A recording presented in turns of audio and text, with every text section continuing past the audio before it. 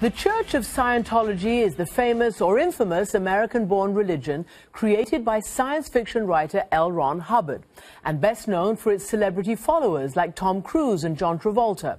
The church claims millions of members here in the United States and around the world, in virtually every major city: London, Berlin, Tel Aviv, Johannesburg, and more.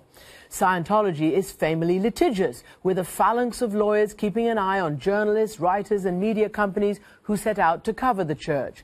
But now that a number of high-profile and highly placed members have left and are beginning to tell their stories, we're getting rare insight into the inner workings of the church from Pulitzer Prize-winning author Lawrence Wright. His new book is called Going Clear: Scientology, Hollywood, and the Prison of Belief. His last book, The Looming Tower, is considered the seminal work on the rise of Al-Qaeda, and that's the work for which he won that Pulitzer Prize. But before I ask him about Going Clear, here's what the Church of Scientology has to say about it. Lawrence Wright's book is so ludicrous it belongs in a supermarket tabloid. The book is an error-filled, unsubstantiated, bigoted, anti-Scientology book. Lawrence Wright, welcome to the studio. Thank you, Christiane. How does it feel to be introduced with that very clear denunciation? Bigoted, unsubstantiated, unfair? Well, first of all, I sure hope we sell it in supermarkets. That would be great. I have tried to be as fair to the church as I can.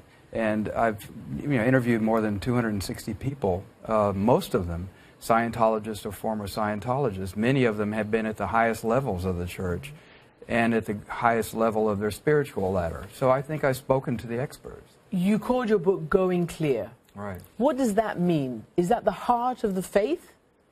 It's the essential idea.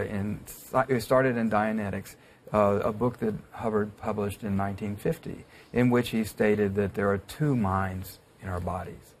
One is the rational thinking mind that is a perfect computer. It remembers things flawlessly. And then there's another mind called the reactive mind. And it's full of the fears and neuroses that control our behavior and cause us to do things wrongly. And those things come from experiences we've had in the past, even in past lives. And if we can bring those things to the surface, those memories, and purge them of the power they have over our behavior, then we eliminate the reactive mind and we go clear. Your subtitle is The Prison of Belief. Right. What do you mean? What is Scientology? Is it a prison? Is it a religion? You know, you and I can talk about religion, but there's only one organization that makes the distinction, and that's the IRS. And they determined in 1993 that Scientology was a religious community. That obviously came after a huge amount of effort by the Scientologists. And indeed, we have some video that shows the current leader celebrating many years ago when the IRS made this announcement and this decision about Scientology. The IRS issued letters recognizing Scientology, and every one of its organizations has fully tax-exempt. The war is over! The war is over. I mean, it really is an us against them sort of attitude.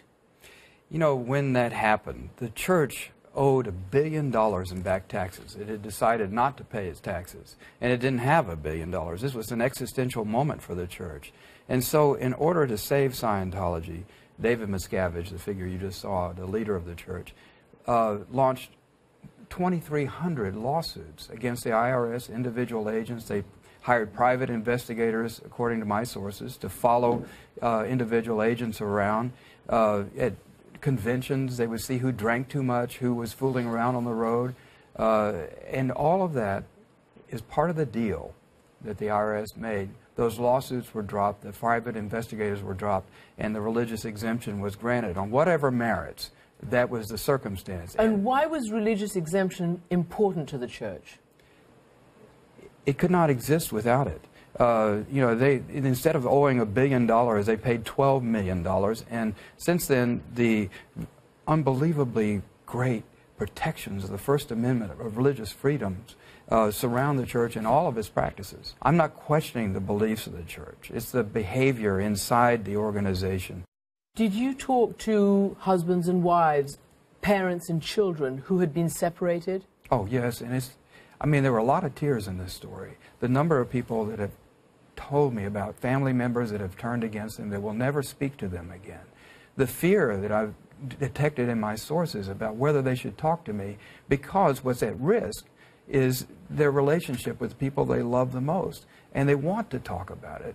And many people did talk about it, placing those very relationships at risk. This is the response about the separation from family members. The church encourages and helps its members to have excellent family relationships, whether their relatives are Scientologists or not. Family members of Scientologists are always welcome to visit the church, to meet other Scientologists, and to have their questions about Scientology answered. I would like to introduce them to the hundreds of family members that are unable to contact the people that were closest to them. I'm talking children and who have been separated from their parents, husbands from spouses. It's a broad and terrible program. The niece of David Miscavige has left the church after many, many years, and she's been talking publicly, she's written about it. Has that affected the church at all? Jenna Miscavige Hill and others founded a website called ex-ScientologyKids.com to talk about this phenomenon of family members being forcibly separated, and also of children, the exploitation of children. I think it's been a disaster in terms of public relations for the church to have people that are close in to the founders and also to David Miscavige actually publicly turn their backs on the church.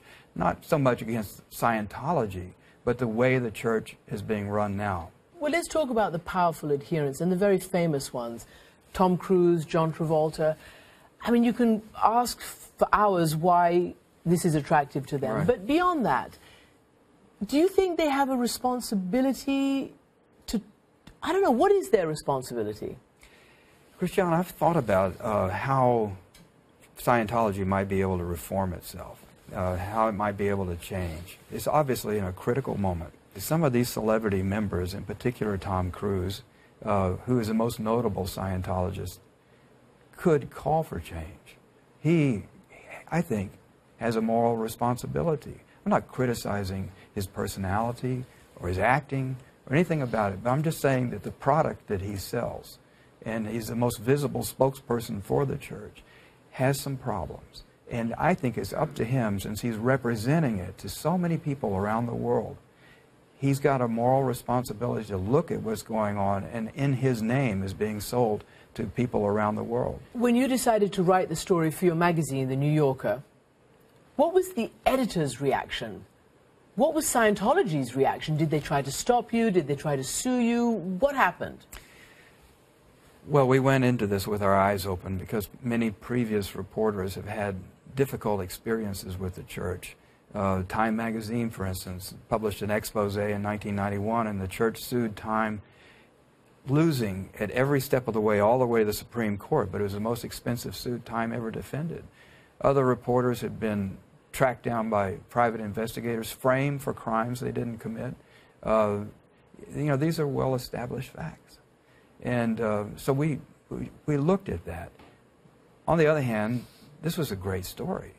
This was a really interesting phenomenon, and we wanted to do it. But we do it very carefully. Have they come after you? Have they tried to sue you since the book has been out? No. You know, we've had a number of stern letters from attorneys, from the church and some of the prominent people mentioned in the book. But in this country, you know, we're protected by the First Amendment, as is the church. But you just said they lodged many, many lawsuits. Yeah. Well, I think that in order to sue me in this country, they have to prove actual malice, which means that I deliberately misrepresented the facts in order to smear the church, and I have not done that. So now you've written the article, you've written the book. After doing all this work on Scientology, after really immersing yourself in it for so long, what is your conclusion? I think Scientology is at a reckoning point. It reminds me of the Church of Latter-day Saints in the 19th century, which was the most persecuted sect in our history. That's the Mormon Church? That's the Mormon Church. And in fact, there was a bill in Congress to exterminate the Mormons. It was a very hated organization, and it evolved. into an organization that now can have 2 Mormons running for president. Scientology might have a future like that, but it won't if it continues on its current path. It's got lots of money and it's got lots of lawyers, but it appears to be hemorrhaging members. And if it doesn't have a change, if it doesn't have a reformation inside it, then no matter how much money and how many lawyers they have, it's going to die. Lawrence Wright, thank you very much indeed. It's been a pleasure. Thank you, Christiane.